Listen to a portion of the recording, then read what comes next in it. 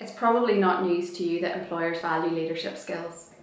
Effective leadership is vital to the success of any organisation or business. Developing lifelong leadership skills and being able to effectively apply them will have positive benefits in today's dynamic and changing workforce.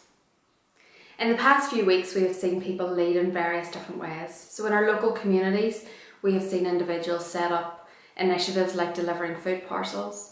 And then we have people like Captain Tom, who just before he turned 100, raised money for the NHS and completed a charity walk.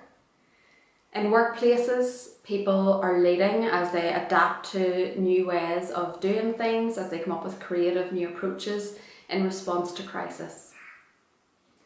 So leadership skills are important, and they're not a one-time, you don't develop them in one go, they're an ongoing process. So we hope that as you work through the material within this section, that it's helpful as you develop and continue to work on your leadership skills in preparation for entering that graduate job. So within this section, what you will look at, so we'll look at what leadership is. We will hear from other people about how they've developed their leadership skills throughout their career, what is important, what they have found important to them, and passing that on to you.